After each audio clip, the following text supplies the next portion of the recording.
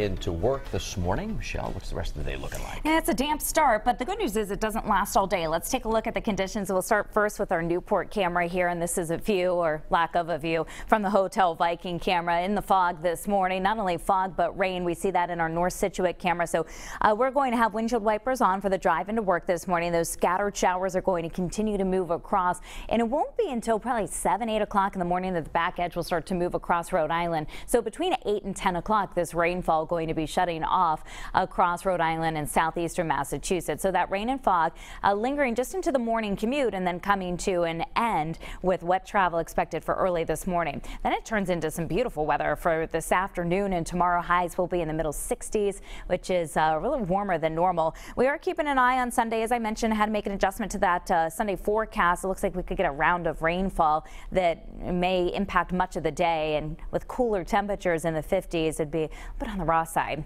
Watch for some poor visibility this morning. We've got fog that's dropping down our visibility to about a quarter mile. Newport, New Bedford. It's below a mile right now in Smithfield and in Taunton. Once the front clears, all of that will be a non-factor. It'll all move out. So that happens again by the end of the morning commute. We're in the mid and upper 50s in Smithfield and in Providence. You get down to the coastline, 65 degrees right now in Westerly. That's warmer than what the normal high is. Add in some sunshine this afternoon. We'll see highs in a few spots that get up between 65 and 70. So rain at 7 o'clock, some lingering showers at 8 and 9 o'clock, and then after that, the sky's clearing. Lower 60s at 10 a.m., mid 60s by lunchtime. Here's our front right now, and again, going to be working its way eastward. Behind it, some dry and cooler air at 8 o'clock in the morning. That area of low pressure in front will be lifting right out of Rhode Island and off the shoreline. And notice at lunchtime, sunshine for all but the Cape, and then even there, they get into a sunny sky for the afternoon. High pressure is going to build in behind that front. That's going to keep us dry and cooler for overnight tonight into tomorrow morning.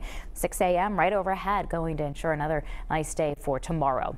This afternoon, a real turnaround from where we are right now. Mid 60s in Charlestown, Narragansett at about 65, 67 in Tiverton, mid to upper 60s in Woonsocket, West Greenwich and West Warwick. How about Bristol? 68 degrees, bright and breezy. West winds gusting up to 25 miles per hour this afternoon, but it'll be a mild wind direction for us. And we'll be up into the mid to upper 60s. Well, things start to cool down this evening. We'll be dropping through the 50s, and eventually overnight, our lows will fall to the lower 40s, all happening under clear skies and diminishing winds. They'll be out of the west at about 5 miles per hour. So Saturday looks dry. This is noon on Saturday.